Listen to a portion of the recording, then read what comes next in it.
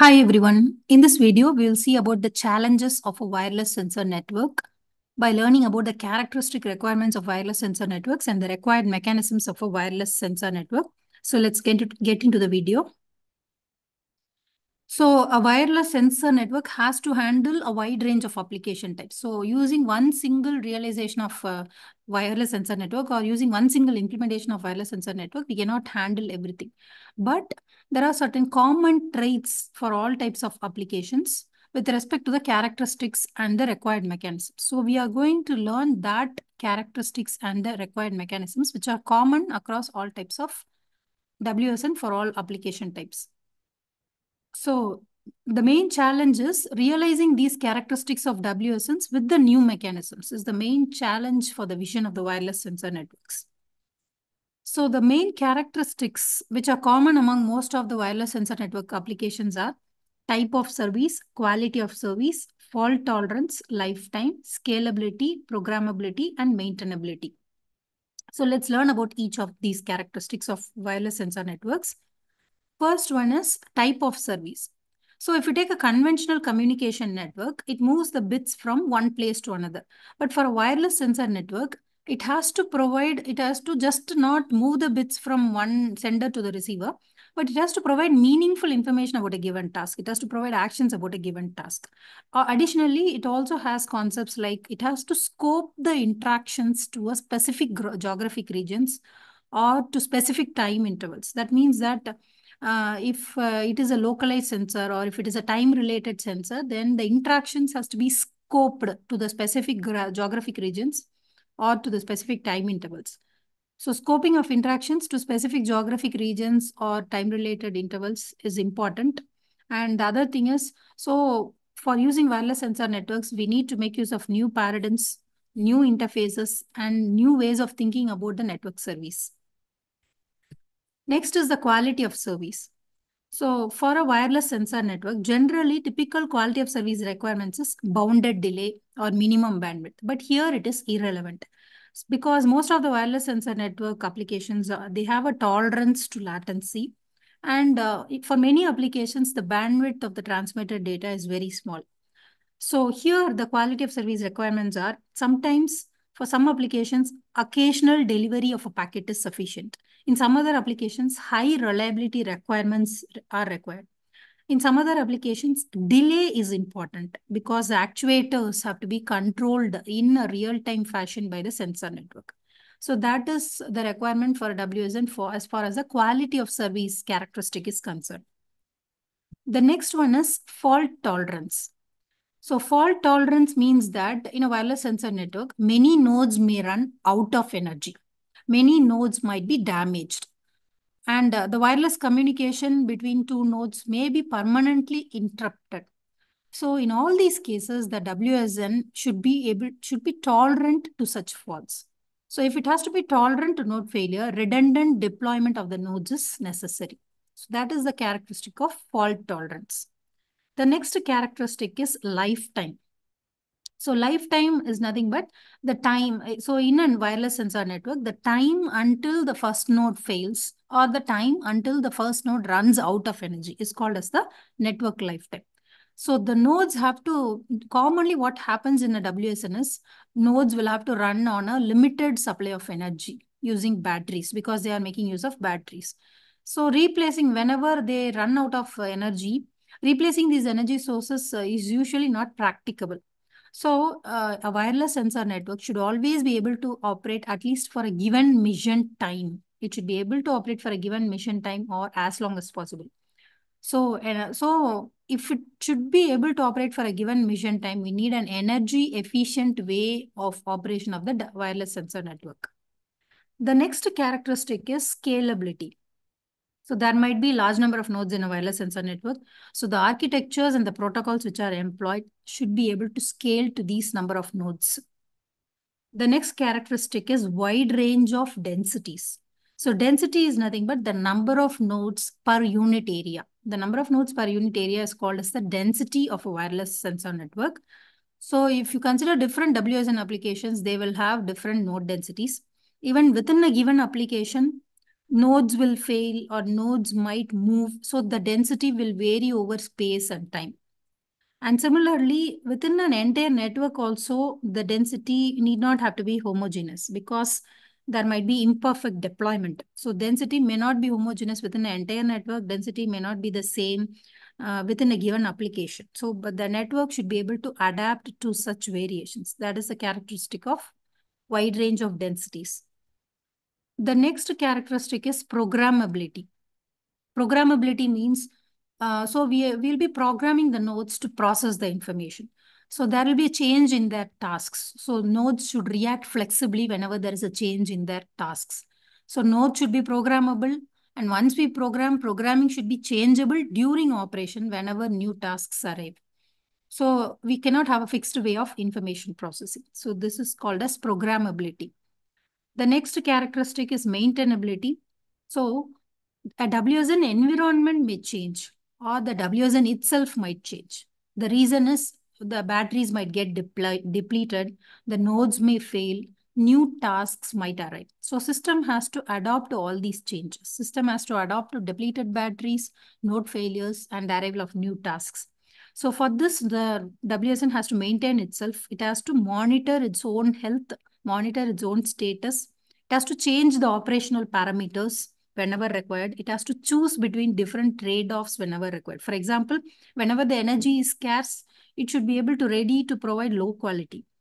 And if required, it should be able to interact with external maintenance mechanisms to provide extended operation at the required quality. The next we will move on to required mechanisms for a wireless sensor network. So the mechanisms which are typical of wireless sensor networks are listed here. The mechanisms are multi-hop wireless communication, energy efficient operation, auto configuration, collaboration and in-network processing, data-centric, locality of reference, and exploiting the trade-offs. So let's learn about each of these mechanisms. First one is multi-hop wireless communication. So actually, before learning about the actual mechanisms, we saw about the characteristic requirements of WSN. So to meet those requirements, we need innovative mechanisms, new architectures, and new protocol concepts has to be found suitable to the WSN. But the challenge here is we have to find mechanisms in such a way that will suit specific to the idiosyncrasies of a given application. That is, for any given application might have a specific QoS requirements, specific lifetime requirements, specific maintainability requirements. So whatever mechanisms we find out, those innovative mechanisms should be sufficient for the specific application type. So the first mechanism for a wireless sensor network is multi-hop wireless communication. So multi-hop wireless communication is if a direct communication has to take place between a sender and the receiver, it has a lot of limitations. So whenever there is a requirement for communication over long distances, it needs prohibitively high transmission power. So we need intermediate nodes as relays. So then only the total required power will get reduced.